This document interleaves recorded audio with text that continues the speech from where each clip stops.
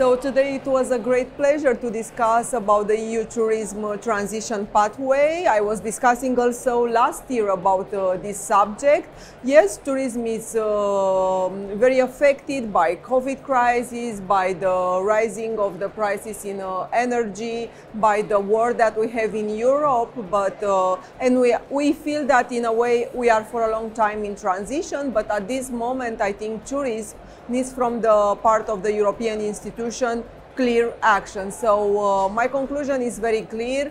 As a representative of the private sector right now, but also as a former representative of the legislative sector of European institutions, we need a clear strategy for European tourism. We need an EU budget line for tourism, and also we need to be very clear with implementing this strategy, because I saw many documents, many action plans, many agendas, but right now tourism needs action.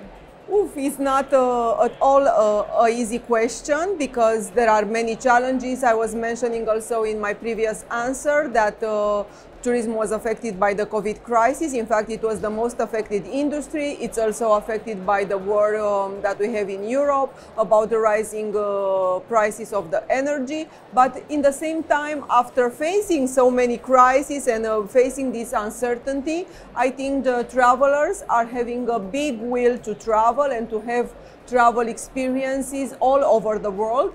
And also I think the companies now, with the evolvement of new technologies, innovation, digital tools, blockchain technology, the tourist companies have all the tools to grow, to develop, to revolutionize this industry. And I think we should take into consideration this opportunity. And I'm so happy to meet here with all the International Tourism Association, with the technology providers for the travel and tourism industry, with the service touristic providers, with everybody. And it's very important that this event is integrating the entire world and the old players in the tourism industry, from the public to the private sector, from the decision makers to the stakeholders. So this is a big opportunity, not only general speaking about tourism, but this event and events like this are a big opportunity for tourism to grow and to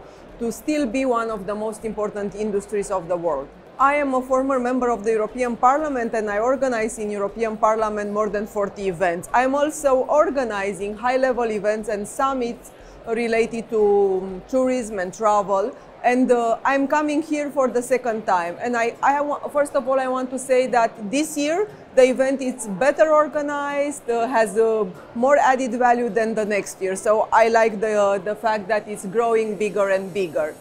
It's essential because I was mentioning and anticipating in my previous question, because it's bringing all the players together. And you have the opportunity to connect with everybody, to make networking, which is very important for our industry, even to educate, to find the latest news about the industry, and of course to make business, because this is what in the end all the economic sectors of the world have as a principal aim.